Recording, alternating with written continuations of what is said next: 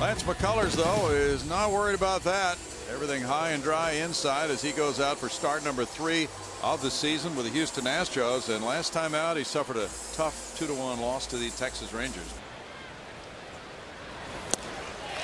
He got a punch out. What a time for it, with runners at second and third for out number 2. Yeah, at the wrong part of the day, too. Ugh.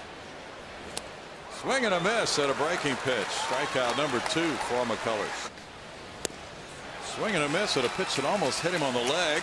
Strikeout number 3 for McCullers. He's got some wicked stuff tonight. Astros radio. Curveball got him looking, and that's punch out number 4.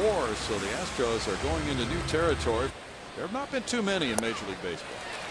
Davis strikes out. That's number 5 for McCullers. Now, wherever there is. And he struck him out. That is number 6.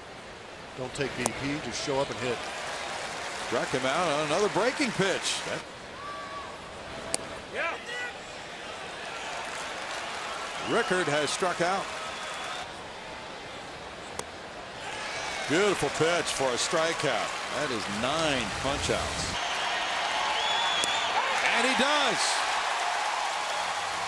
He walked 3 and struck out 3 in that inning. A Major League record with 47 strikeouts in a 3-game series as the Astros get their 10th of the night.